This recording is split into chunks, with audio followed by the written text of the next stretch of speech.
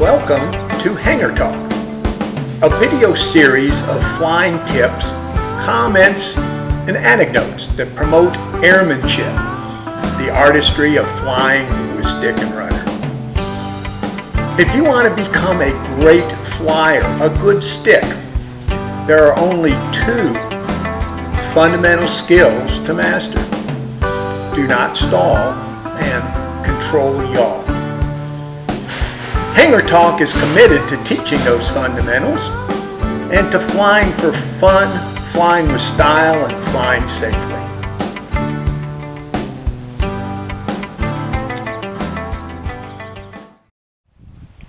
In part one of this series on spin training, we discussed the stall and stall recovery.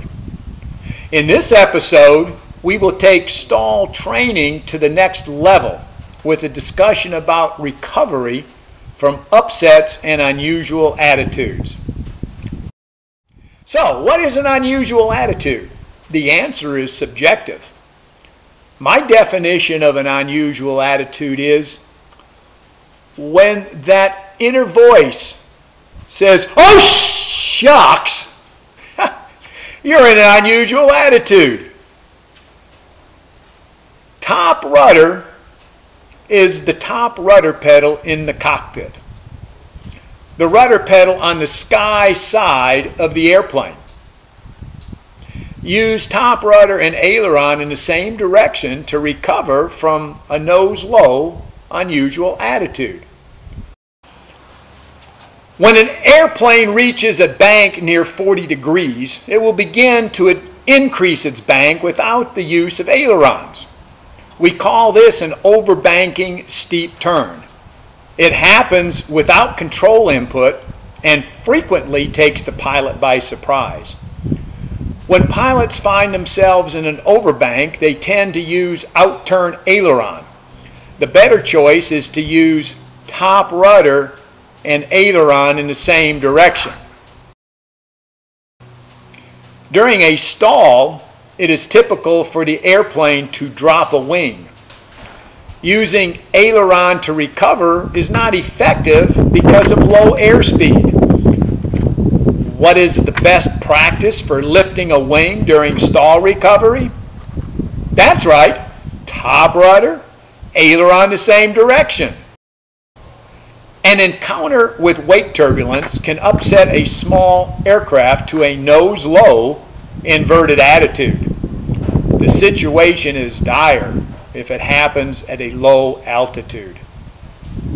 Upset to inverted? Don't worry. What are you going to do? That's right, top rudder and aileron in the same direction. The basic principle of unusual attitude recovery is to avoid a stall. Unload the elevator during recovery from unusual attitudes and the airplane will not stall. To recover from the nose low wing attitude, use top rudder with aileron in the same direction. Keep the elevator neutral. If you enjoyed the show, please tell your friends. You can enjoy monthly postings of Hangar Talk on my website, DillonAviation.com.